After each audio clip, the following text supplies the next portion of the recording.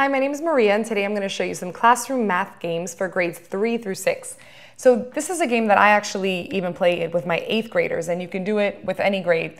I use flashcards, and depending on your grade level, the difficulty of the cards will change. So in 8th grade, for example, we do multiplication. If you're doing 3rd, you might still be doing addition. So you start with 3 different students playing, and this guy in the middle here is going to be your dealer. And the 2 kids that are sitting on the side will be shown the same flashcard. And basically whoever says the answer first gets that card. So the dealer just keeps on showing cards, and whichever kid gets it first gets the card. And then they just count up the cards that they have, and whoever has the most at the end wins. And then if, let's say, student A won, now A becomes the dealer, and the dealer goes against B, and they just keep on rotating. So this is a very easy game that you can do in groups of 3, and you can change the level just depending on the types of cards that you use. Another game that I love to do with flashcards is to set up a flashcard line.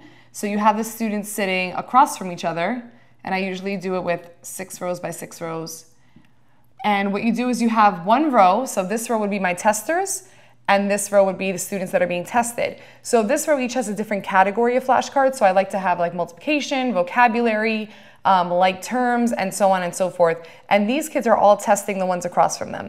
And what I do is just give them 2 minutes, and every 2 minutes they all have to get up and rotate to the left. That way, within about a 20 to 30 minute time span, all of these children have been tested or have tested themselves, and they've been able to see all the different categories that are available with the flashcards. So those are some games that you can do from grades 3 to 6.